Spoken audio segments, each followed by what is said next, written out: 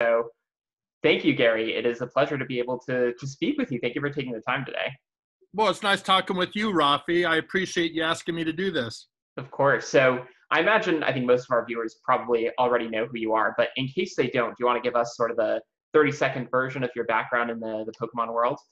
Well, sure. In the late '90s, I was involved in a deal with Japan that brought CD promo, some Japanese promo cards over. Had them all PSA graded, then showed them on the home shopping network here in the United States. And then, of course, like all the other kids, my boys got involved. They were about 8, 9 years old at the time, and when they got involved, I got a little more involved on the with them. And I got out of the business side because of difficulties dealing with Media Factory, which isn't unusual. The Japanese companies are pretty protective of their stuff and don't necessarily love to share it with everybody. So anyway, that it worked out well as a business deal initially, but then that was it. And so then I got involved with my boys, just collecting, and suddenly, being the collector I am, I got very heavily into it, where I was traveling from state to state here on the western side of the states, and made it up to Washington, Renton, where Wizards of the Coast was, who produced the cards, and went to all the shows all over with my sons, most of the time with my sons, and just started falling in love with like I did with all my collectibles. And I saw in the major interest there was in Pokemon in those first few months showed me that this was going to be a lasting collectible, a lasting thing, because I knew when those kids grew up, they were going to want what they couldn't get, when they were younger. And so I just kept getting stuff, kind of hoarding it, and, with the intention of selling, but then I never wanted to sell. I wanted to keep all the stuff. And that's why I ended up with so much today. Fortunately, as it turned out, because of the market, but it wasn't for that reason. It was just because I didn't want to sell them, because I wanted to keep them.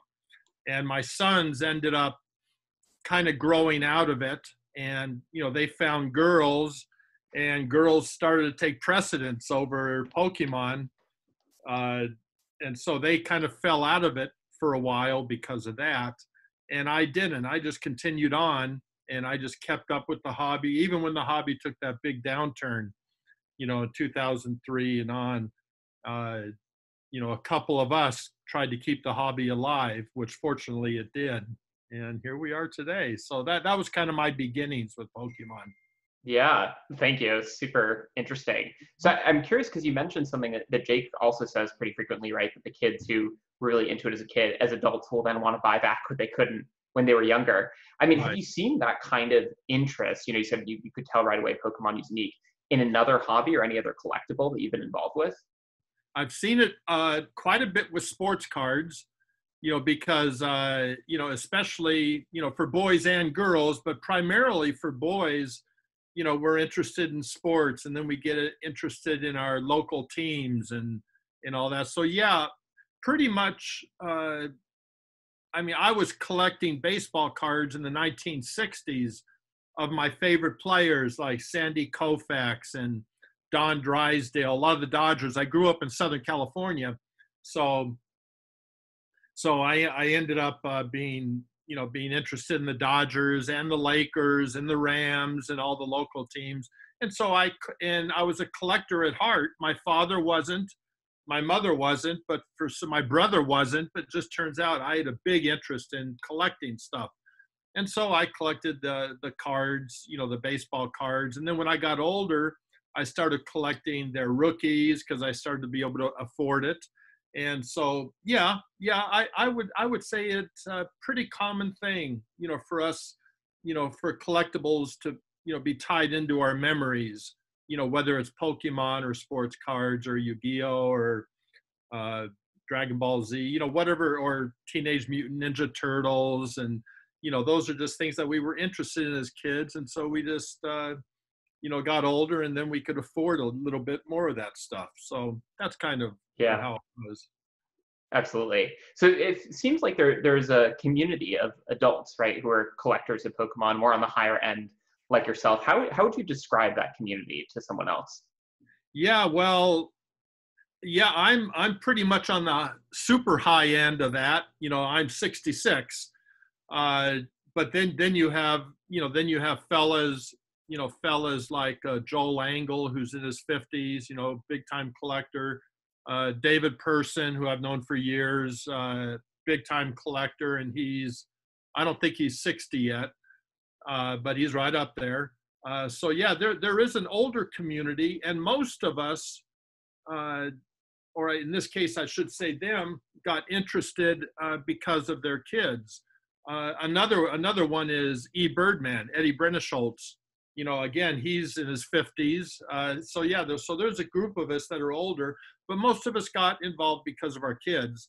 And then we saw then we became interested in them, and so that's why you'll see a little bit older community, and then you'll see, of course, a lot of those in their 30s, and that actually had firsthand interest in them, through their school yards and in that. Yeah, yeah. And so I'm curious, you mentioned your collection right now, you never sort of ramped it down and you never started selling it. Like, have you sold anything in the past? Are you tempted to do it now and just have like a, easy retirement? Yeah, I actually have my collectibles. They're in storage in Northern California. That's my real Pokemon collection, and just about all my special items, the ones I don't even talk about much, are there. And then I have what I call my wall of Pokemon cards, which are like a secondary collection, and ones that I intended to sell. I got them PSA graded, the majority, several thousand, got them PSA graded. But then I just had difficulty selling them. I just didn't want to sell them. Every single one seemed to have a memory. And if I couldn't remember my anniversary, I could remember the complete story of all my special cards. And so I ended up with a wall of Pokemon in several rooms. They kind of look, I don't know how well I can show you this, but they kind of, let me see if that shows, they all kind of look like that, card boxes, full of things. And those are the ones I intended to sell and just didn't sell very often. I put them on eBay just to kind of advertise and to show cards off. But I was never much of a seller. And then recently, with this big time interest with the virus thing and everybody being at home, and I mean, I get 100 messages a day, and the majority, that's just on Instagram. And the majority of those are asking about cards. Do you have this? Do you have that? Everybody is kind of scrambling to get certain cards.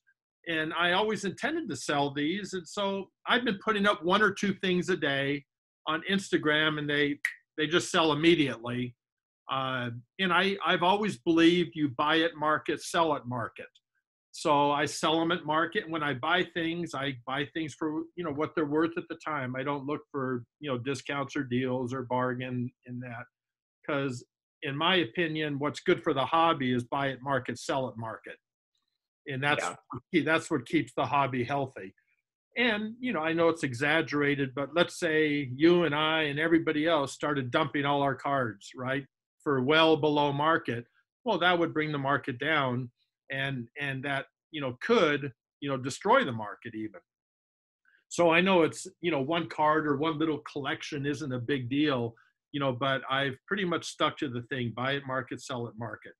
And so I started on Instagram about a month or two ago, putting up some pretty special items, some nice stuff.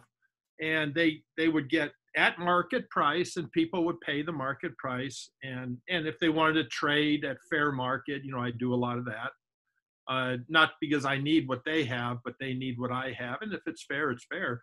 So yeah, that's pretty much the way I've started selling a few things now because of that. Because I just get bombarded with requests. Right. And I mean, I only have like I just started Instagram about 6 months ago, and I only have like 7,000 followers in that. But I mean, I'm getting, it's going up fast though, and I'm getting just hundreds of requests for stuff. So I have been doing some selling lately, and that's the reason why. That makes sense. And do you find that for yourself as a collector, like you enjoy your collection more, it means more to you when the cards increase in value, or the value is kind of totally detached from the memories and the image on the card and what it means to you? For me, the value has, up until just maybe the last 5, 6 years, the value meant absolutely nothing to me. But then again, the value hadn't done what it's done, back then. But of course, the prices went up, and I, it's not a money thing. It's not a money thing with me. I know a lot of the guys, that work it as a business, and I give them all the credit in the world for doing it. They're supplying stuff that people want, and that people, might have difficulty finding elsewhere. And I appreciate that. For me, it's never been a money thing. Now, lately, it's changed a little bit, because when I have a card that was worth $80 and now it's worth $300-400, and people are climbing over each other to get it, you'd have to be a little bit silly not to pay attention, to that. So I would say this last few months, I've paid more attention to value and sold some things because of the prices, but I haven't dipped into my real collection. I haven't even seen my collection in Northern California in about 4 years. Oh, So wow. those I would never touch. Those I wouldn't touch. Those will be there when I'm not. And I So guess to someone who doesn't have a collecting mentality, how do you explain that, right? Like, how do you derive pleasure from owning something that you hardly ever see? yeah, because even if you don't see it, the memory is there. It's kind of like if you lose a child. If you lose a child, you don't see the child, but the memories and the feelings are just as strong, and they're there. And that's how I feel about my collection. Now, I do keep some of the cards in my collection with me, because people come over, they want to see them. I keep them in a local storage area. And so I have about 20 cards, 10 first edition Charizards and base Charizards, and 10 shadowless ones that I keep with me. And I take them to appearances and shows, to show them off and stuff like that. But the other stuff I don't need to see. I see them very, very clearly when they're, 800 miles away. And I think I've always used that example of a lost child, so, no, I don't have to thumb through them. I have a lot of cards here I can thumb through for fun. So to me, 10 first edition Charizards and 10 Shadowless sounds like a lot already, but it sounds like that's a small fraction. Like, how many of that type of thing do you have in the full collection? Well, in the full collection, that's all I have of those cards. I think I have, I know I should know, right? 11 or 12 Shadowless and 10 or 11 first edition base.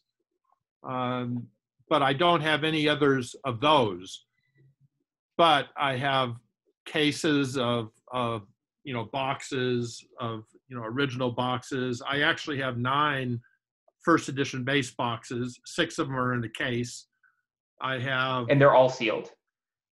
They're all sealed, yes. Are you ever going to crack it open for a special occasion? No, I've done that. I've opened boxes, quite a few. In fact, even those sealed boxes are selling for a ton. I know sealed, empty sealed boxes where I just jimmy out the card. Those sell for 800, 1,000 a piece right there. And I don't collect those. I sell those to people that are really, interested, in display, using them as displays and that. But yeah. Yeah. So can you tell us about one of the craziest deals that you've ever done? Well, I can tell you my worst deal I ever did. Yeah. The worst one was a purchase I made from Belgium. I guess it was around 2005. And it was a case of first edition base Charizards. And of course, back then, I don't know, maybe it was 10, 12,000, maybe a little more, maybe 15 to 18,000 for a case of first edition base boxes. And that's 6 boxes. When they got here, one of the top ones looked suspicious, so I checked it, and it turned out the top packs were correct, and everything underneath was all garbage packs. And so that was probably my worst deal. I had a very good relationship with PayPal, and even though maybe others might not have gotten it back, I did get my money back. But that was my worst deal. Probably my best deal, and this is a good thing for your channel, the best deal I ever made was recently, and it's one that didn't go through. About a year ago, and I think you'll identify, and a lot of your viewers will identify with this. About a year ago, I decided that I have all these cards here that are secondary collection, and I just didn't want to do all the work and piecing them out, and my wife wanted more room, and because this stuff does take up quite a bit of space, even though it's a lot of the cheaper stuff. But I put out some feelers, like with I asked some questions like of Scott S.M. Pratt and Rusty, and I put the word out, sent pictures, and sent inventory. I made inventory sheets, and I'm no tech guru, so it was a lot of work to put maybe around 3,000-4,000 PSA graded cards, and then loose sets and all kinds of things into one big gigantic spreadsheet that at the time I priced and estimated at about $350,000 for the stuff. And so I put those feelers out, and I was willing to let it go for about $200,000. And in fact, on one of SM Pratt's videos, I even, a Q&A video he did, I asked that question. I said, for a $350 collection, what would you pay as a big lot, right? And I think he said something like 150 to 200,000. It's a lot of work. You got to piece it out. It's got to be worth your time. And well, I guess a lot of the guys felt that way because nobody showed very much interest.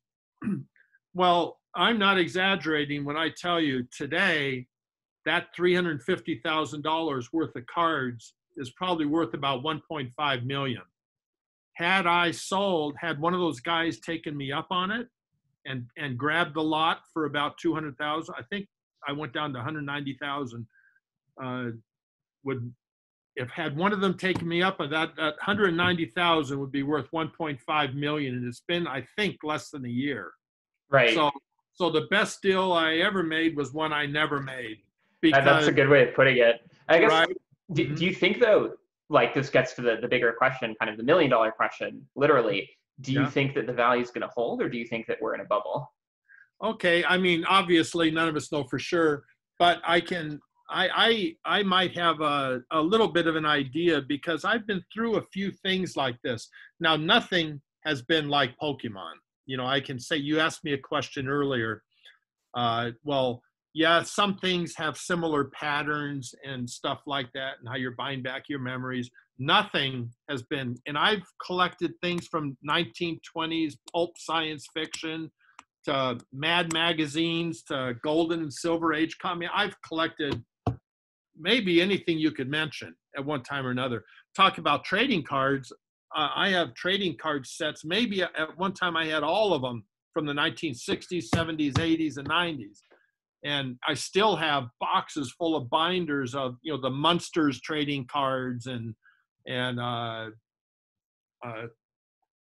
I-Team trading. I mean, just almost anything you could think. Fantasy cards, everything. Well, I had all of those were popular for a while and fell off. Pokemon, nothing has been like Pokemon. Nothing has happened like what's happened with Pokemon.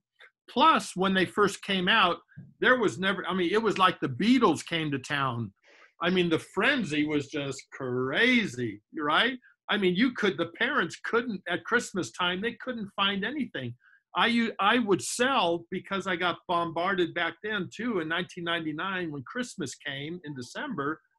I just got so many requests for things that we opened up, me and my sons opened up everything for fun and fill binders. But I mean, we had pages of Charizards, pages of Gyarados, pages of everything. But then it got to be so big, I opened an account on Yahoo USA. There was Yahoo Auctions had a USA version back then. And in fact, I got up to 2,000 rated. I did a lot of sales on there, not on eBay at the time, although I was a member of eBay in the 90s, but on Yahoo America. And so I started selling all those cards even back then, because the frenzy, the people were going everywhere because they wanted to get cards for Christmas for their kids. And so I just sold a load of them then.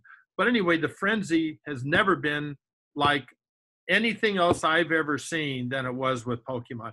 Probably since 1964, when the Beatles came to the Hollywood Bowl in Los Angeles. It was that kind of a thing. Where, I mean, screaming girls or, the screaming kids for Pokemon. I mean, that was it. So I, with saying that, what I think is going to happen next, it's so unprecedented, it's hard to be confident. But if I had to give you my honest opinion, and I kind of hate saying this, but I kind of feel it's important to say what I feel, and then later you can laugh at me. Because it's going to be a record of it. But I wouldn't be surprised if in the next 6 months to a year, maybe there was a bit of a tail off, maybe 10, 15%, drop that will be easily recovered next year, assuming the economy comes back, pretty strong. And a lot of that has to do with our election. So I don't know. I'd kind of like to wait till after November to make a real guess on what I think is going to happen in 2021.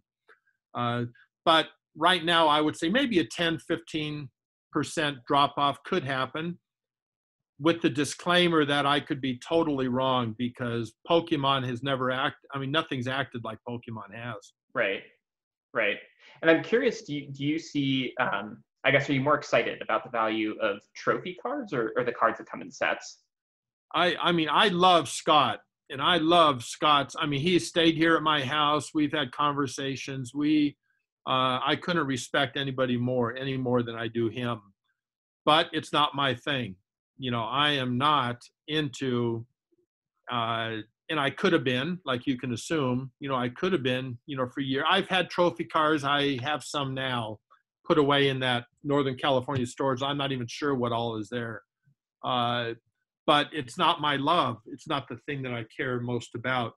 I also really respect and like, we met at Worlds last year, David Person.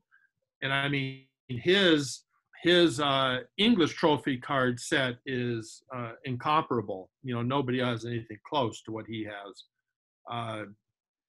Again, it's not my thing. I've had opportunities for years for way cheaper prices to collect that stuff, and just didn't have the interest in it, myself. And I'm a strong, proponent of, collect what you love, and not what you think is going to go up in value or whatever. Just collect what you love. And so, even though I appreciate both Scott's and David's trophy collections, I have no personal interest in those at all. What do I think the prospect is? I hate to comment. I hate to comment too much. When someone's almost, total net worth is tied up in something, to pass judgment on the possible future of those type items. All I can say is that since I don't have an interest, I haven't followed it closely enough. Right. And so, well, on the opposite end of things, how about the modern cards? Are you interested in what's coming out now? Do you find yourself buying some of the newer stuff? You know what? I couldn't be happier with these newer releases. These releases from the last several years. I mean, I see the kids. I mean, I go to quite a few events, at card shops and stuff like that, to meet people, and I see the interest in it. I saw the recent pre-releases and how many people showed up in the chatter and the interest, that is critical for the hobby. Having these new sets. Now, personally, am I much into them? Very little. I can only do so much. I also, even though I'm an old man, I also have a 5-year-old daughter. And so she keeps me, busy. And my wife is going for her master's at university. And so, I don't have a lot of time to get into new hobbies or new sets. And so, though I'm not personally involved in the newer sets, I couldn't be happier. Every time one comes out, I'm just thrilled to death, because those 10-year-olds today that are playing with those and collecting those 10, 15 years from now, they're going to be, they're going to be going back to those and trying to get the earlier sets and going all the way back to WotC. I've always said, and I've said this, and people have heard me say this many times, Pokemon is safe for 15, 20 years after the last set is released. There's no end in sight for how long sets are, but let's say it stopped today, the hobby and the values are good for another 15, 20 years. That I have seen with numerous collectibles over the years. Mm. That's very interesting. So I guess we have about a couple minutes left, so I want to ask you one last question. Of course. Don't put too much stock into your answer. This can be a fun one, but what is something that you think right now, a card or a set, is overvalued, and what is one that is undervalued? There is, base unlimited. It's kind of like, will the 1952 Mickey Mantle rookie ever be overvalued? Never will happen. Will the 1986 Michael Jordan Fleer rookie ever be overvalued? Never.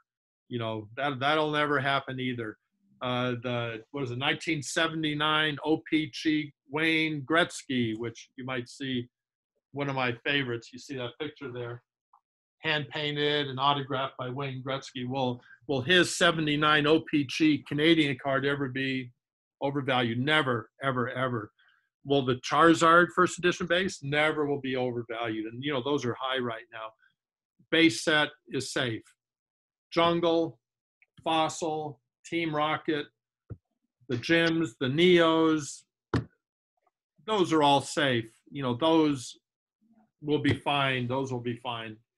So that, I would say, WotC era, primarily base set, will be very safe. Now, what isn't? Those 2003 to 2007 sets, the EXs and those have really gained in popularity now, but almost everything has.